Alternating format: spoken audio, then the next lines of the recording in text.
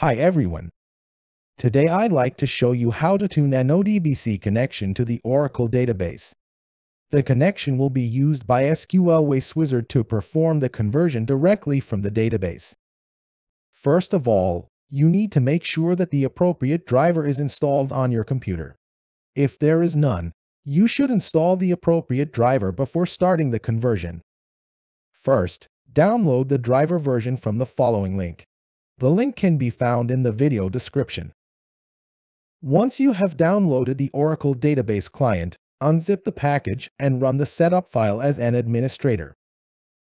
Ensure that the Use Windows Build-in Account Radio button is selected. Click the Next button and navigate through all the pages of the installer. Specify the installation location. Click Next, Yes, and go through the prerequisite checks and summary steps.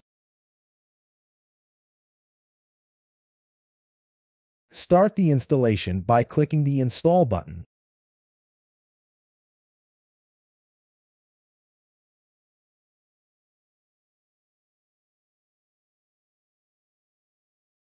Once the installation is complete, close the installer.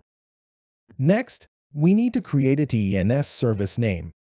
Open Oracle Net Manager. Select the service naming item and click the plus icon to add a net service name. In the wizard that opens, enter the name for the new TNS service name. Select the network protocol. Indicate the server name and port number. Next, enter the service name of your database. Click the Test button to test the connection. Configure the credentials and click Test. I see that the connection test was successful. Close Oracle Net Manager, saving the configuration.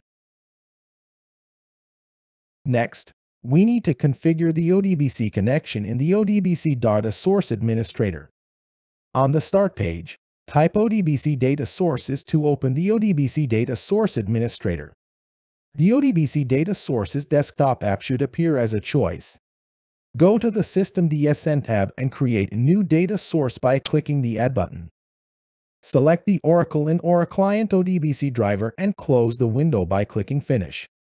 In the wizard that opens, configure the name for the ODBC connection, indicate the TNS service name, and set the user ID. Click the Test Connection button.